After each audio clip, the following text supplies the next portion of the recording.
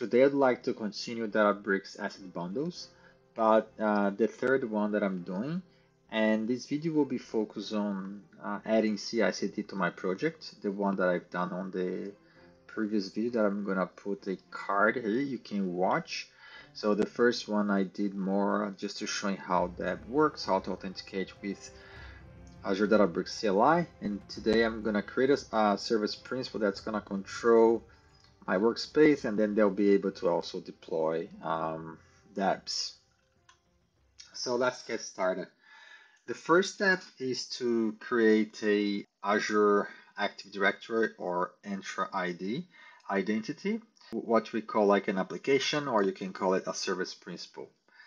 So I'm going to create a service principal that's going to be with limited scope over the workspace that I'm going to deploy my Databricks asset bundle. And after that, I'm just gonna associate in Databricks Management Console the service principal to that workspace and grant some rights, and then I will generate a token. And with that, I can create my CI/CD in GitHub and automate all the process. So let's do the first step, which is create a Azure Service Principal, Azure Entra Identity. So the first one is to get my resource group in a variable. Okay, I need to give a name, and the name of the resource group is, let me open my Azure, and it's that workspace, and the resource group is this one, and just reply here on my, that's this one.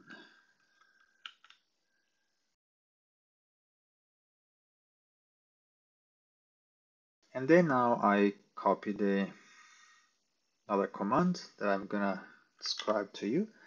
So this is using Azure CLI. So I'm doing a IZ add service principal create for RBAC. I give it a name. The name that I'm going to give is to do, I'll call it CI/CD demo. And the role is going to be contributor, and the scope is going to be that resource group, which my workspace is located. Let's do it. So that's going to return those code and ID. Just copy that to a safe place. So the next step, Databricks, launch the workspace. And that's very important that to follow my tutorial, you need to be a Azure administrator. Otherwise, you would not have access to the Databricks account console. To access, you click here on your workspace and then click management accounts. If you are not an admin, that will not appear. And then you have to go to user management and then service principal, add service principal. You put Microsoft Entra ID managed, and then that ID here is this ID here. And the name could be any name, but let's give the same name that we gave here. Let me see if I copy everything. So it starts with 33B, finishes with 686, 33B. Okay, so that's correct. Add. Good. Now, you click here again, and let's generate a OAuth secret because we are going to do a machine-to-machine authentication to generate the personal access token. So let's click generate secret, copy this secret here, and again put in a safe place, and also copy the client ID, which is the same, but let's copy here. It's already copied, it's the same, this one here. Cool. Now go to workspaces. Click the workspace that we are going to do, the one that's the only one we have in this account. and then go to permissions, click add permissions. Service principal, you're gonna choose the DAB CI/CD demo. Can you see that's the, yeah, put as a admin, save. Now on your, open the Databricks configuration profile on your computer, which is located on the your home directory, and the file called Databricks CFG. So, and then create a profile with 3 variables. Host is going to be your workspace URL, which you can find here, this one. Then the ID is the client ID that we saved on a safe place, which is called the app ID once you create the service principal. Let's put it here. And the secret is the secret of the OAuth that we just generated. With that, I can authenticate it with my Azure CLI. So to see if we are authenticated, let's do some commands here to confirm. So this command here, which is Databricks auth profiles, check if the profiles are configured correctly. So it is configured correctly, the .sp. Now, let's see if the environment variables for that profile is correct. So I need to put the -- profile. And then that's saying that's a OAuth machine-to-machine authentication.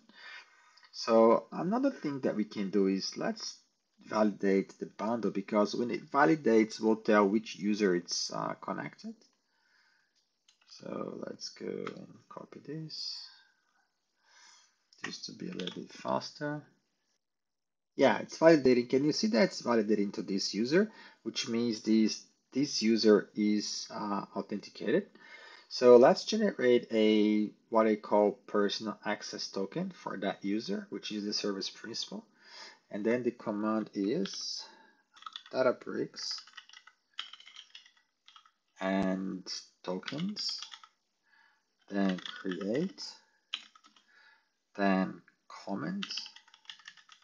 So the comment that I'm gonna give is just call it dab CI/CD, and the profile that I'm using is .sp, and then I think that's it.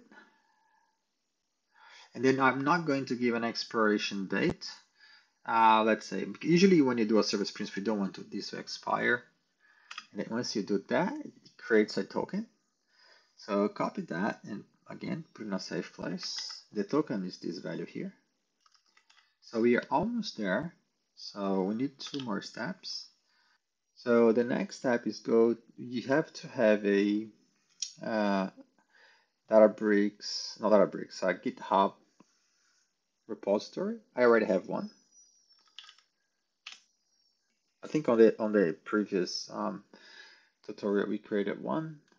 So I'm here on my repository. You have to go in settings and then go to secrets and variables, actions, and create a new secret. I already have one, but because I've used that in different runs, but with a different service principal token, I'm just gonna update that. But this token secret should be called SP token. So I'm just gonna put that value that I just saved. So it starts with DAP always.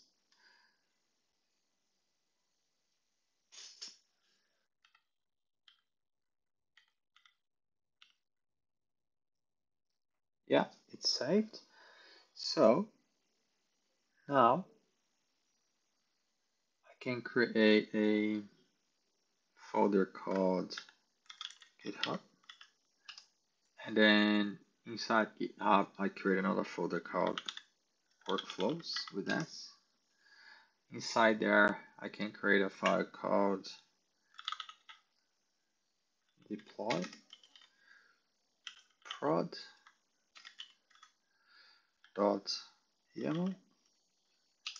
And then in this file, I'm just gonna copy and paste. I'm creating this pipeline called prod deployment. Concurrence is 1. Make sure that doesn't have concurrence. And then that's gonna be triggered on push to master. I'm on the master branch here, just for the purpose. I'm not teaching here a Git strategy here.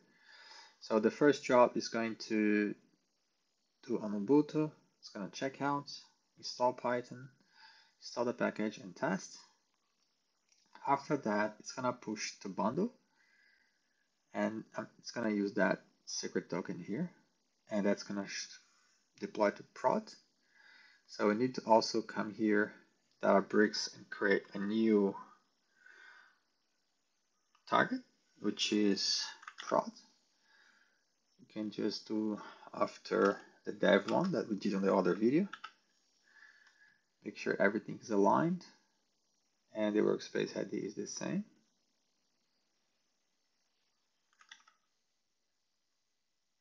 That's gonna deploy to the folder path of the current user, which is the service principal. And then you have to have a run as, because we're gonna deploy jobs, and on prod it's a requirement.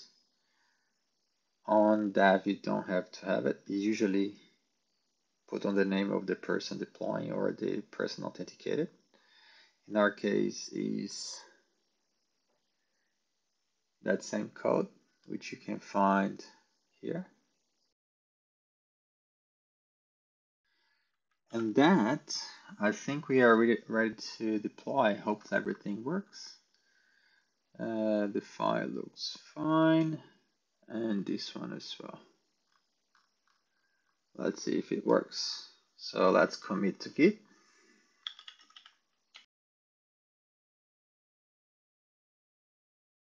Go to Actions. It started. First, it's gonna test, install the packages, and set up the Python environment. Test complete. So pass.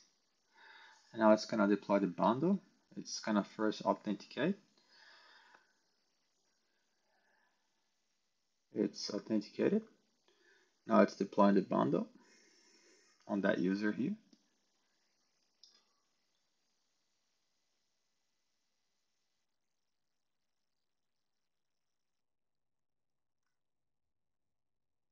Yeah, it's all green. Let's check if it deployed. So workflow was deployed on that CI/CD demo, and also the workspace. I have users. Is the one we start with 3. I've done other examples before, and the Python package is here. Artifacts. The wheel is deployed here.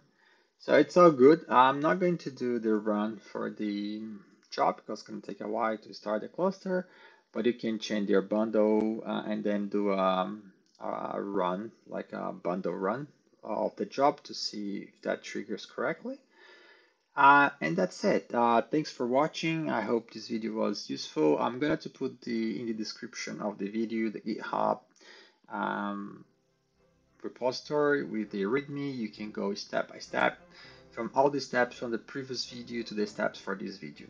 Alright, if you haven't subscribed to the channel, please subscribe, like the video, and thanks for watching. See you next time.